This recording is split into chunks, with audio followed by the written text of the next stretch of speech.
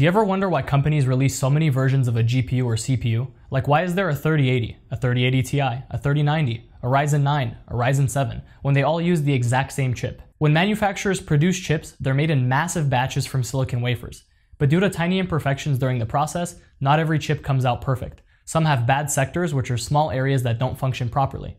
They're not enough to ruin the whole chip, but they can't perform at top level either. So they test every chip, the best performing ones, no defects, great efficiency, get binned into top tier products like the RTX 3090. Chips with a few flaws, those become the 3080 Ti or the 3080. Same idea with CPUs. If a Ryzen 9 has 2 defective cores, AMD disables them and sells it as a Ryzen 7. This lets companies reuse more chips instead of tossing them away. You still get a great product, just with some parts turned off. It's also why some chips overclock better than others.